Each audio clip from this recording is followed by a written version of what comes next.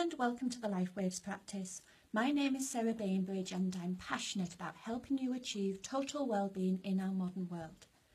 So in this series of videos we're going to be looking at setting health goals, ambitions or resolutions. So maybe in the past you've set a health resolution at the beginning of the year or had a goal in mind for your health, but found that even though you've had such good intentions about it when you set that goal, that a few weeks later or a few months later, things aren't progressing as well as you'd hoped, you're not making the progress that you'd hoped, or maybe life had just got in the way and your goal had gone by the wayside. And that can leave you disheartened and frustrated. So in the next 3 videos, we're going to be looking at the top 3 mistakes people make when setting goals for their health, and what you can do about it to make sure that you don't make those same mistakes. So the first mistake that we're going to be having a look at today is being clear about your goal. Now I know you probably sat there saying, but I am clear about my goal. I know what it is that I want to achieve. But I'm talking about being really clear, really feeling that goal, really knowing what it is. So for instance, you might have set a goal that says, I want to live more healthily.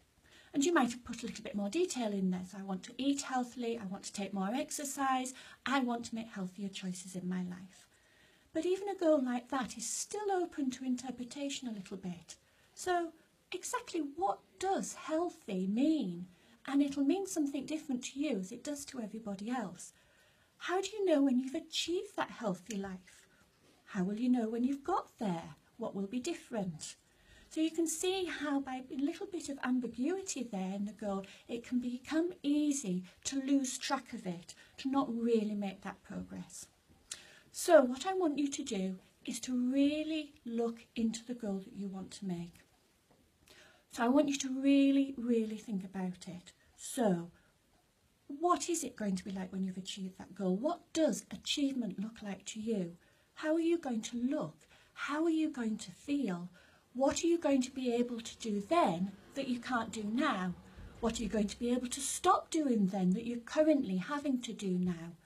How are you going to react to the people around you? How are the people around you going to react with you?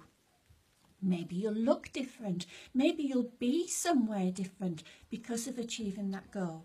So can you see how much more detail you're going into and how much more real that goal will become to you? And that's how you're going to be able to achieve it.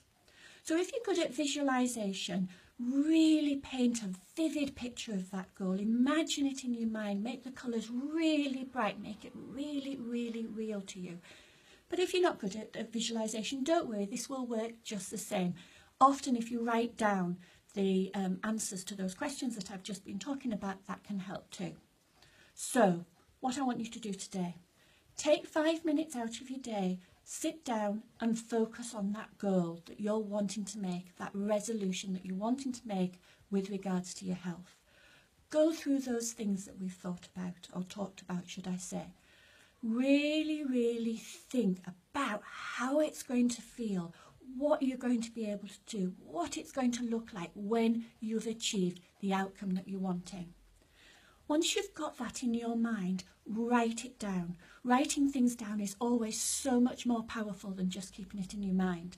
Not only does it give it more energy, but it means that you can look at it often to remind yourself, and it helps you to stay on track.